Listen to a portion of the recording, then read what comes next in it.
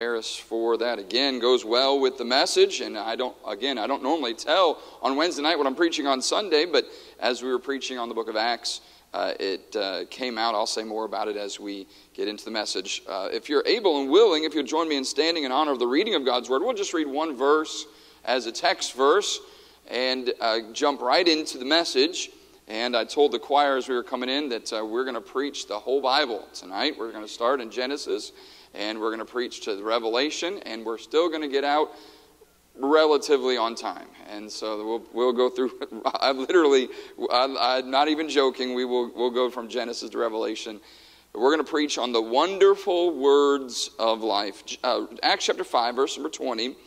Go, stand and speak in the temple to the people all the words of this life.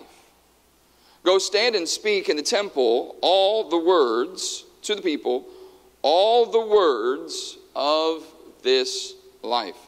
The title is, you can take your pick. I've got two different titles. The words of this life, and that's straight from Scripture, or wonderful words of life. Brother Harris chose that song to sing as a congregational. I mentioned it on Wednesday night. The words of this life are wonderful words of life, and I'll explain.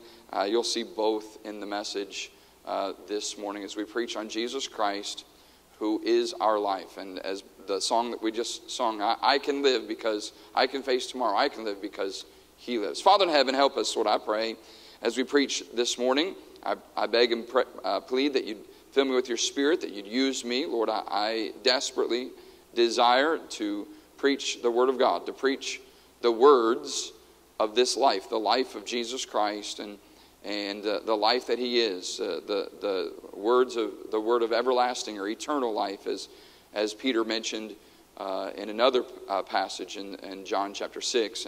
And help us, Lord, I pray to preach the Word of God. I beg and plead to preach Jesus Christ. There's nothing greater we could preach upon than that of Jesus Christ. Help us, Lord, I pray, to proclaim His name. If there's one that doesn't know Christ as their Savior today, I pray that they would receive the gift of life, that they would call on the one who is the way, the truth, and the life. Lord, I pray.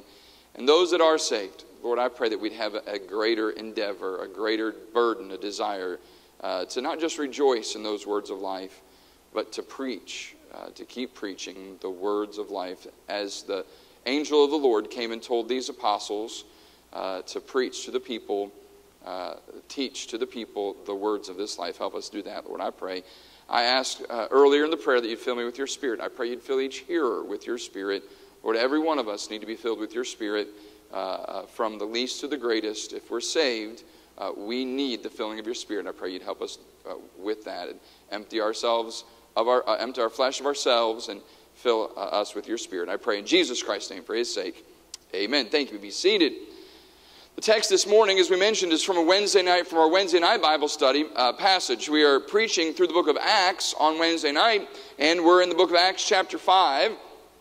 By the way, let me give you a plug, maybe more than a plug, for Wednesday night church, and say this. If you are a believer, if you are a child of God, you're saved, you know Christ is your Savior, and you want to know your Bible, you want to know the God of the Bible, you want to know the people of the Bible, the truths of the Bible, and you're not attending Wednesday night church, you're either not genuine when you say that you want to know the Bible, or you're not serious about knowing the Bible. I just want to give you a plug for Wednesday night. If you want to know the Bible, you want to know the God of the Bible, the people of the Bible, the truths of the Bible, and you say, I want to know that.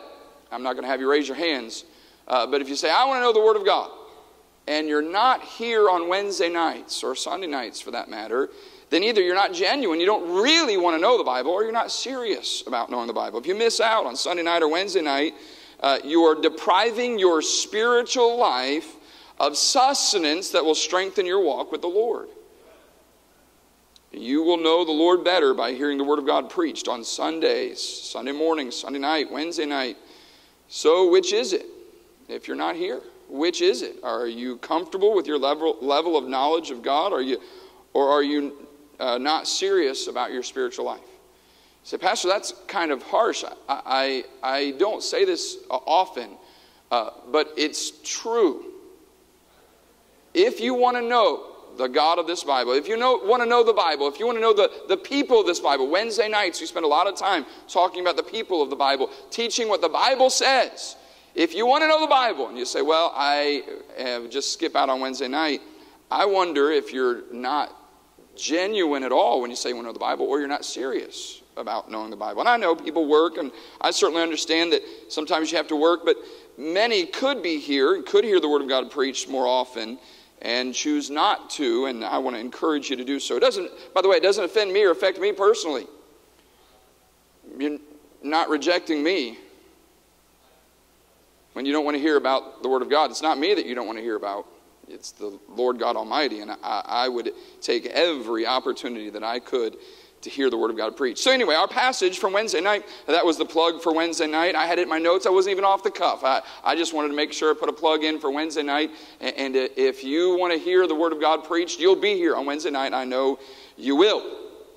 So tonight, this morning, we were preaching through the book of Acts, and we're in the book of Acts chapter 5. And just a quick summary of where we are in Acts chapter 5, we find the apostles filled with the power of the Spirit of God. Oh, what power they had. They've already been arrested once. They've already been threatened once. They said, don't preach the Word of God. And yet they begged for the power of God to be bold in their witness. And so they began to preach the Word of God. And not only that, but they began to have signs and wonders. And that was exclusive to the apostles. And they were healing people and casting out unclean spirits. And to the place that people were wanting to bring their sick just so the shadow of Peter would pass over them and that they might be healed. What an amazing power that they had received by the power of the Holy Ghost. They were preaching the Word of God. They were going everywhere, and they were preaching Jesus Christ. They were going to the temple. Peter and John went into the temple, and there was the lame man, and they said, by the power of Jesus Christ, arise up and walk. And so he rose up and walked, and he was leaping and praising God, and he's in the temple preaching Jesus Christ and the resurrection of Jesus Christ. And the high priests and the Pharisees, they wanted nothing to do with that. These leaders, the Jewish religious leaders of the day, had bound them or put them in hold for a night. Then they took them out, and they did not kill them. They threatened them. And then they were continued to preach, and so they were arrested again and put in prison. And while they're in prison, the angel of the Lord comes. The angel of the Lord comes in this passage in chapter 5, and look what it says in verse number, let's go back to verse number 17. Then the high priest rose up, verse number, I'm in the wrong chapter. No, I'm in the right place. Verse number 17. Then the high priest rose up, and all they that were with him, which is the sect of the Sadducees, and we'll say more about that in a moment. That's important to know that the high priest was of the sect, of the group of the Sadducees, and were filled with indignation. That was the thought that we preached on Wednesday night, the indignation, and laid their hands on the apostles and put them in the common prison. But the angel of the Lord by night opened the prison doors and brought them forth and said, Wednesday night we said, if you've ever heard of a prison break, you know that the furthest they can get from the prison is where they're going. But not these men. No, the angel of the Lord breaks them out of prison, and he says, go to the temple. That's the place where the high priest and the captain of the temple is. They were the ones that arrested them and put them in prison. And so he said, go back, go to the temple, go to the people, and preach all the words of this life. What an amazing message. On Wednesday, I wanted to include a point about the words of this life, but it was going to take over the message, so I decided to preach a separate message this morning. What are the words of this life? Notice what it says. Go and stand and speak in the temple to all the people, all the words of this life. Whose life? Acts chapter 4. Let's go back and we can look at a couple verses. If you've been here on Wednesday night, you know, and I just want to kind of cover a couple verses. Acts chapter 4, they had arrested them, and they had said, verse 17 says, but it spread no further, but that it spread no further among the people, let us straightly, talking about the council, the high priest, let us straightly threaten them that they speak henceforth to no man in this name. The name is Jesus Christ. And that they arrested him, that they threatened him. And they said, all right, because they were afraid of the people, they did not kill them, do anything else to them. At that point, later on, they arrested them and beat them. But they threatened them and say, all right, leave. And verse 33, and with great power gave the apostles witness of the resurrection of the Lord Jesus, whose life is being referred to when in Acts chapter 5 and verse number 20 it says, go stand and speak in the temple to all the people all the words of this life. Whose life is this life? It's Jesus Christ. They were preaching the life of Jesus Christ, and the Jewish religious leaders were demanding of them and threatening them not to preach this life. What are the words of life? Take your Bibles and go to John chapter 6. We'll come back to Acts eventually, but we're going to look around the Bible this morning. What are the words of this life? Whose life are we talking about? We're talking about Jesus Christ. And what are the words of this life? Well, what words that are they supposed to be preaching? Look what it says in John chapter 6, verse number, let's begin in 64, towards the end of the chapter. But there are some of you that believe not. Jesus is talking and says, for Jesus knew from the beginning who they were that believed not, and who should betray him. And he said, Jesus speaking, therefore said I unto you that no man can come unto me except it were given unto him of my Father. From that time, many of his disciples went back and walked no more with him. Then said Jesus unto the 12, will ye also go away? Then Simon Peter answered him, Lord, to whom shall we go? Thou hast the words of eternal life.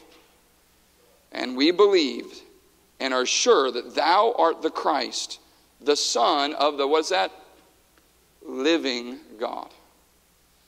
Wonderful words of Christ. Peter said, no, you have the words of eternal life. We're sure you're the Son of the living God. The God that we worship is a God that is alive, a living God. Now this is not in my notes, and I don't want to go too far and chase this rabbit down too far, but this is October 1st. In 30 days, there'll be a celebration, a worldly celebration. I really hope that you're not a part of. The last day, this is the first day of the month, the last day of this month, our world will celebrate something that is characterized by three things. Witchcraft, the occult, darkness, God is light and in him is no darkness at all, and listen, death. It's a celebration of death. This time of year is always frustrating to me because everywhere you go you see a skeleton. What's a skeleton a picture of? Death. And a ghost. What's a ghost a picture of? Death. And you'll see little headstones that says R.I.P., rest in peace on them. And what are those that are a picture of? It's as if our world is celebrating death. But I'm so thankful that I worship the God of everlasting life. A Christian has no business celebrating death. We worship the God of life. The life that we're preaching is the life of Jesus Christ. Jesus is the bread of life in John chapter 6. He's the light of life in John chapter 8. He's the life in John chapter 14. The way, the truth, and the life in John chapter 14. He's the Prince of life in Acts chapter 3. He's the Word of life in 1 John 1:1. With Jesus is the fountain of life, Psalm 36. The way of life in Proverbs 6. The Spirit of life in Romans 8. The crown of life in James 1. The grace of life in 1 Peter 3. The tree of life in both Genesis 2 and Revelation 2. He's the water of life. He has the water of life. He has the Lamb's book of life in Revelation 21. I'm telling you, he is the God of life. Wonderful words of life. The angel of the Lord gets these apostles out of prison. And he says, here's what I want you to do under the threat of death.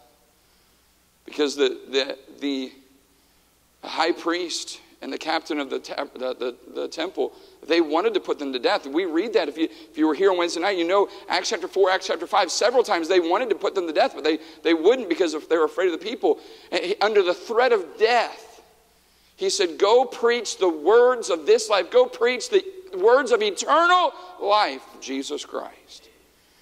So let me take the word of God this morning, and I have 4 or 5 points. Let me just tell you about the God of life. Can I do that this morning? Let me just talk about the God of life. First of all, let me say this. He is the giver of life. And Genesis chapter 2, we would read, you don't have to turn there, you could, but actually Genesis chapter 2, verse number 7, says, the Lord God formed man of the dust of the ground.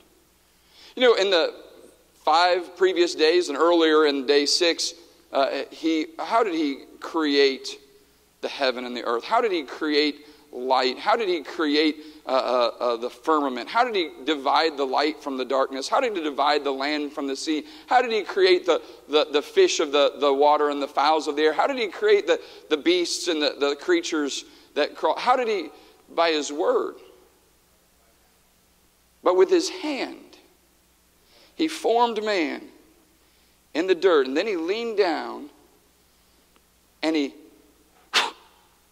breathed the breath of life into the nostrils of man. You have life because God gave it to you. He put Adam to sleep, and he took a rib and he formed woman, and he gave her life, and her name was Eve, the mother of all. She was her daughters and their daughters and their daughters and their daughters and their daughters and their daughters was your mother, and she gave you life. It came directly from God. The life that you have is a gift of God. And so often, one of the reasons that the world is celebrating death and celebrating darkness is because they don't want to celebrate the life that God's given them. They're not worried about expelling a life in the womb. They're not worried about taking the life of someone. That life is not precious to those that don't believe in God, who don't want to worship God, who don't want to see God as high and lifted up, the Most High God, like we preached last Sunday. They don't want to worship Him, and so what they do is they devalue what He created. And can I tell you that what we have is wonderful and precious? We have life. It came from God. He's the giver of life. They still don't know exactly how life began if they deny God.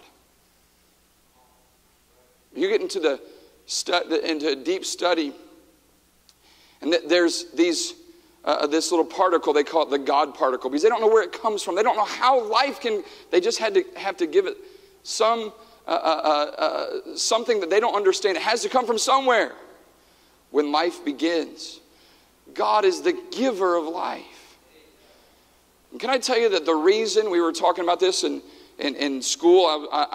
I'm teaching a Bible class, and I'm enjoying that. It's a little extra work throughout the week, but I'm teaching Bible class in high school, and one of the things we talked about in the last couple of weeks was one of the reasons that people deny God, the existence of God. The reason we have to come up with something like evolution is because we don't want to realize or accept the fact that what we have belongs to Him. What? Know you not that you're not your own? We are of God twice. If you're a child of God, not only does your life belong, that He gave you your life, but then He gave you, and we'll talk about this later on, eternal life. You're bought with a price. And the world does not want to acknowledge the idea, the thought, the fact, the truth that after we're dead, as there's appointed unto man once to die, and after this the judgment, we'll stand before an almighty God, and He's going to say, what did you do with the life that I gave you? I've given you life. He is the giver of life in Genesis, way back in the book of Genesis. And on and on and on and on. You have life, I have life. Because God gave us life. He's the giver of life. Then number two, let me talk about this, the time of life. In Genesis 18, there's the time of life. That phrase is used 2 different times in Scripture. I think it's like 4 different actual times, but 2 different scenarios. One is with Sarah, and in Genesis chapter 18. And God promises Abram, he promises Abraham a son. Well, he promised Abram a son. And of course, we know that Ishmael was not the son of promise. He promised him a son. That Isaac was the son that God had promised. And he promised Isaac through Sarah. And so in Genesis 18:14, Sarah in the book of Genesis laughed. Oh, could I have a child? I'm too old to have a child. Genesis 18:14 says this, is there anything too hard for the Lord? At the time appointed, I will return unto thee according to the time of life. And Sarah shall have a son. There will be a time when life begins. 2 Kings chapter 4, it's a similar story. God is promising through Elisha, he is promising a son. And Gehazi and Elisha are very thankful for the man and the woman who have built a prophet's chamber for Elisha. And Elisha says, what do we do for this woman? And Gehazi says, well, Elisha, she doesn't have a child. She hasn't had a child. And Elisha says, Gehazi, I should have noticed that. Of course. And so he promises a child to this woman. And 2 Kings chapter 4, verse 17, and the woman conceived and bare a son at that season that Elisha had said unto her, according to the time of life. You have a time of life. But just as every life does, it has an end. Just like any other time, the clock starts. At some point, the clock will stop. It started, it will stop. Every one of us is different. Have a different birthday, and we celebrate birthdays here at Lafayette Bible Baptist Church on Sunday nights. So those that are born in the week. In fact, we have by the way, be ready tonight. We have a bucket birthday tonight. Looking forward to that. And so, if you don't know what that is, come on Sunday night, you'll find out what a bucket birthday is. It doesn't mean somebody's kicking the bucket. They get to have the bucket. And so have a bucket birthday tonight. And you have a birthday. But can I tell you that you have a death date? As long as the Lord tarries his coming, and he doesn't return, as Brother Abraham prayed, even so, Lord, come quickly. There's a death date. This has been many years. It's probably been 15, 16 years ago. Maybe a little bit longer than that. I remember visiting my wife's grandparents and out in West Texas, and both are still alive and doing very well. And they said, "Let's go out and look at our grave sites, grave plots." I said, "Oh, okay, that doesn't sound very encouraging to me. I don't want to." And there they were, their plots and their headstones. You remember that? Had their name and their dates of birth, not the dates of death. And I'm thinking, that's a little morbid here. But as they're older folks, some people, they plan ahead, and they had planned ahead. But their death dates are empty. Can I tell you, in heaven, your death dates are already nailed down. God knows. We have a time of life. We have a beginning. And if the Lord tarries his coming, we'll all have an end. Where the clock starts, that hourglass turns over. But for each one of us, that last grain of sand will one day, the Lord tarries his coming, will drop to that bottom half. Well, all of our lives will end. Why is that?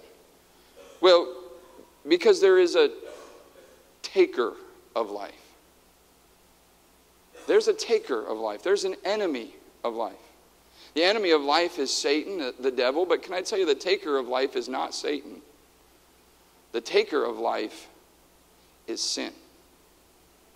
Sin is the taker of life. Genesis chapter 3, verse number 2. And the woman said unto the serpent, we may eat of the fruit of the trees of the garden. But of the tree that is in the midst of the garden, God hath said, ye shall not eat of it, neither shall ye touch it, lest ye die. Death is the end of life. And the serpent said unto the woman, ye shall not surely die. Did anybody seen Adam and Eve lately? Anybody seen Eve, met Eve lately? No, Eve died. God kept his word. It wasn't immediately. And Satan, he certainly knows how to sell a bill of goods. But Eve died. God kept his word. Ye shall not surely die, said Satan. For God doth know that in the day that ye eat thereof, then your eyes shall be opened, and ye shall and ye shall be as gods, knowing good and evil. We know that Adam and Eve took of the tree of the knowledge of good and evil, and as a result, they died. Look over in the book of Romans, if you will. Romans chapter 5. Romans chapter 5, verse number 12. And I really wish we could take time to preach this whole chapter. We don't have time to do that. Let's look at verse 12. Wherefore, as by one man sin entered into the world. That's Adam. Sin entered into the world by one man, and death by sin. And so death passed upon all men, for that all have sinned. The reason that you die, the reason that I will one day die, the reason that there is not only a birth date but a death date written down in heaven is because I'm a sinner and you're a sinner. God gave Adam and Eve the breath of life, gave Adam the breath of life, and gave Eve life, and they have been giving life, continuing. God's life has continued even to this day where you have life and I have life. But not only did God give them life, but they themselves, Adam and Eve, chose to sin, and as a result of their sin, death has passed upon all men, for that all have sinned. Not only do you have life that came through Adam and Eve, but you have death that came by the choice of Adam and Eve. Verse 13, for until the law, sin was in the world, but sin is not imputed when there is no law. Nevertheless, death reigned from Adam to Moses, even over them that had not sinned after the similitude of Adam's transgression, who is the figure of him that was to come. He said, we don't know about the price of sin. We don't know about sin until the law. But even until Moses, everybody died because they all had a sin nature. But not as the offense, verse 15, so also is the free gift. For if through the offense of one many be dead, much more the grace of God and the gift by grace, which is by one man, Jesus Christ, hath abounded unto many. And not as it was by one that sinned, so is the gift. For the judgment was by one man, by one to condemnation. But the free gift is of many offenses unto justification. Verse 17, for if by one man's offense death reigned by one, much more they which receive abundance of grace and of the gift of righteousness shall reign in life by one, Jesus Christ. Verse number 18, therefore, as by the offense of one judgment came upon all men to condemnation, death, even so by the righteousness of one, the free gift came upon all men unto the justification of life. We have not only the taker of life, the giver of life, and the time of life, the taker of life, but we see here the continuation of life. Because you've sinned, you deserve to die and go to hell. Eternal death, and we'll say more about that here in a few minutes. But can I tell you that you can have life abundantly? What I'm saying is, Jacob, after we die, I can still have life. And that's what, when the apostles were preaching, what they were preaching, the Sadducees did not believe in the resurrection. They did not believe in eternal life. And as we'll say more about this on Wednesday nights, but as the high priest was a Sadducee, he did not believe in the resurrection. He did not believe that men could be resurrected. He did not believe that Jesus could be resurrected. And here are the disciples, the apostles. They're going around, they're preaching, hey, Jesus Christ lives, and because he lives, I can live. I can have eternal life. And they were preaching this, and the high priest said, no, you can't preach this, and put him in prison. And the angel of the Lord let him out of prison. And he said, here's what I want you to do. I want you to go to preach the words of this life. the life of Jesus Christ, not only because he was still alive, but because that you can still live. Oh, I'm so thankful for the continuation of life. John chapter 5, verse 24 says, verily, verily, Jesus is speaking, verily, verily, I say unto you, he that heareth my word and believeth on him that sent me hath everlasting life, life that doesn't end, and shall not come into condemnation, but is passed from death unto life. Jesus taught those exact words. Jesus taught them in John chapter 6, these very apostles. He taught them, and this is the will of him that sent me. Jesus Christ speaking. In your Bible, if you have a red letter edition, these will be red words.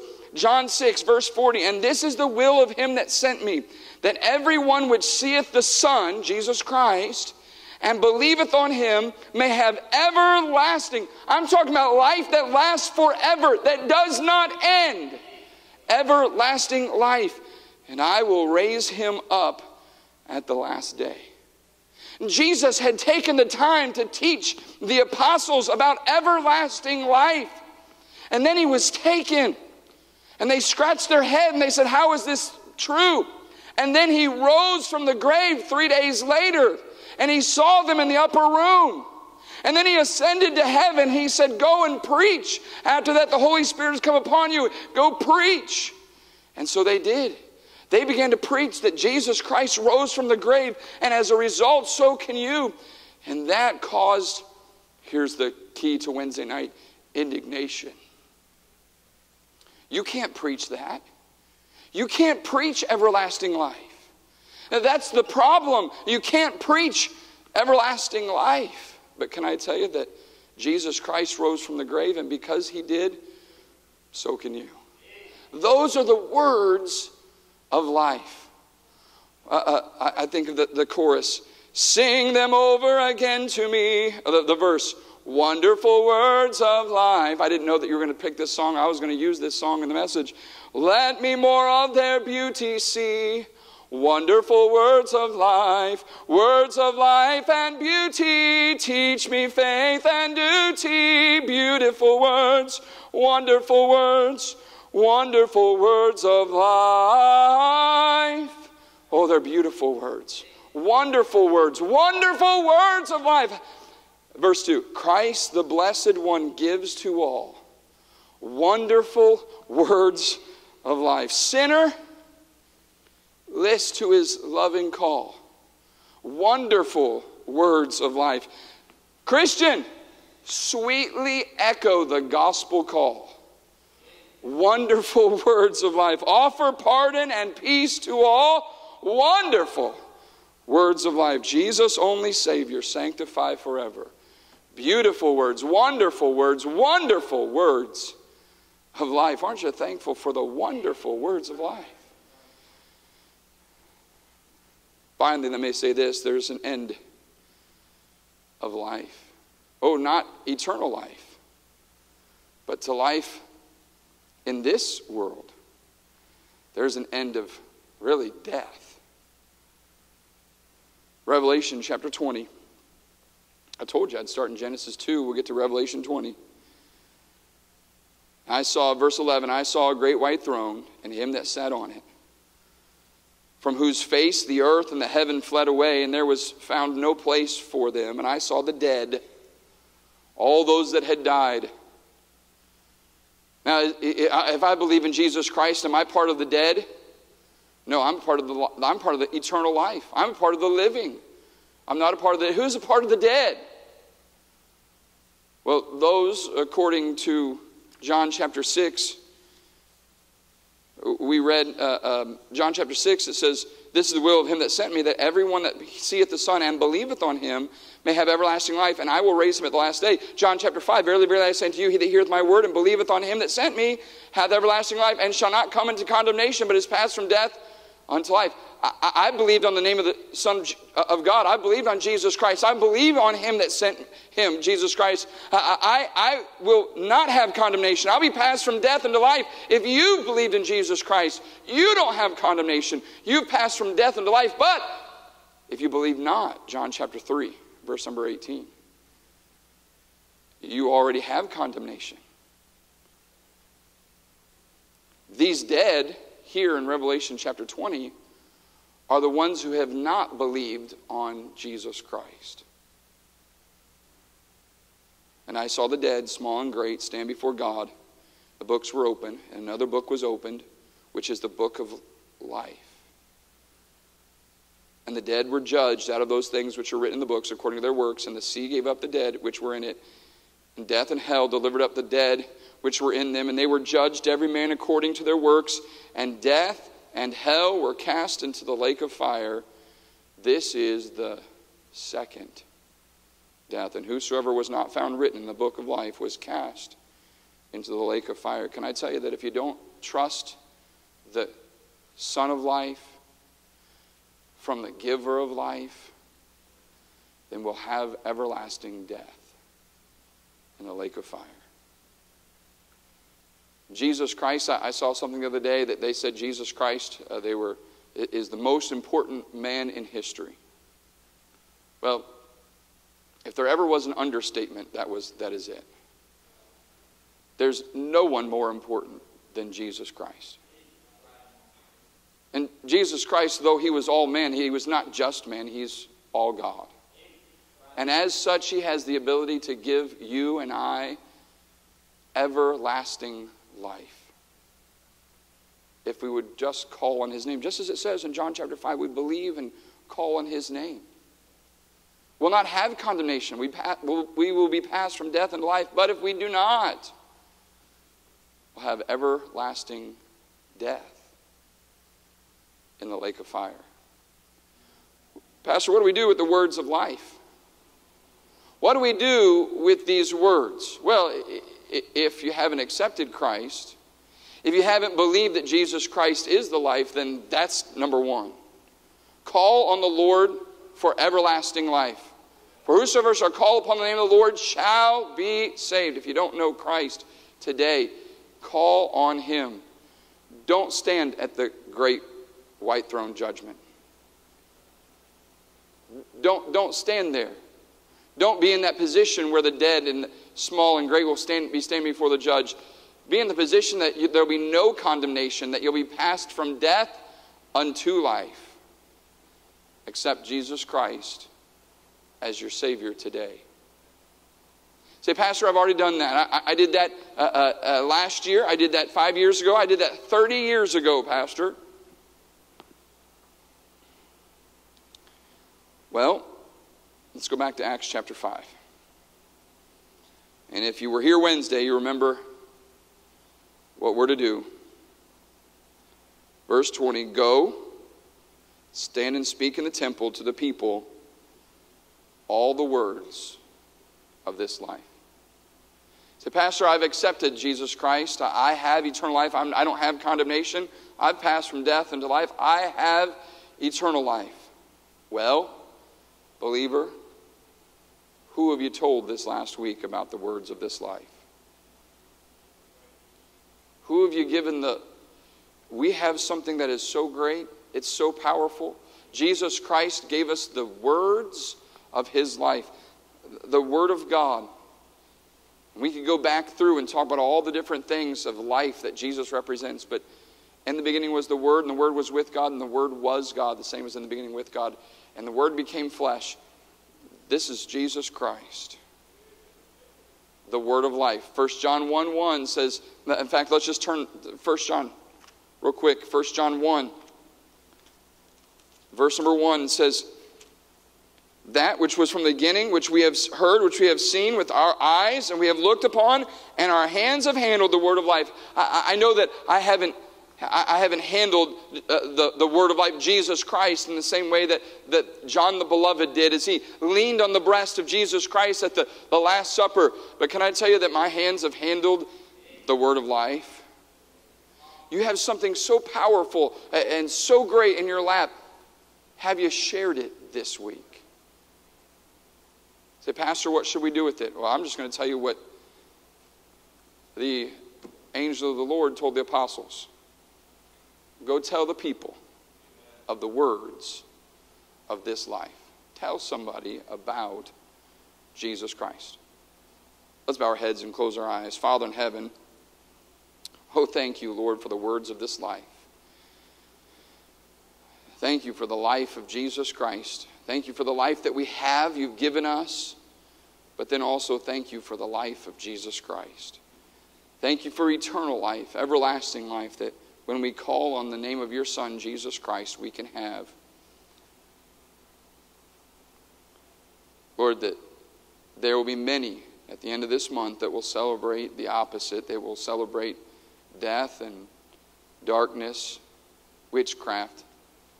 Many, many, many will do that, not even realizing that they're rejecting you. Many, many people across our country and the world will do that under the auspice of saying, well, I'm a Christian and I can do this, and they don't know you. They've not called on your Son, Jesus Christ. Maybe there's one in here this morning that has not accepted Christ as their Savior. Maybe they'd say, I'd never turn to witchcraft. I would never worship darkness and death, but if we die without Christ, we'll be in eternal darkness, eternal death with Satan himself. Lord, I pray if there's one that doesn't know Christ as their Savior today, that today will be the day they call upon the Lord. And those that do, Lord, will endeavor to preach the Word of God to friend and stranger alike, that will preach the Word of God as your apostles did, we pray in Jesus Christ's name. With our heads bowed and our eyes closed, without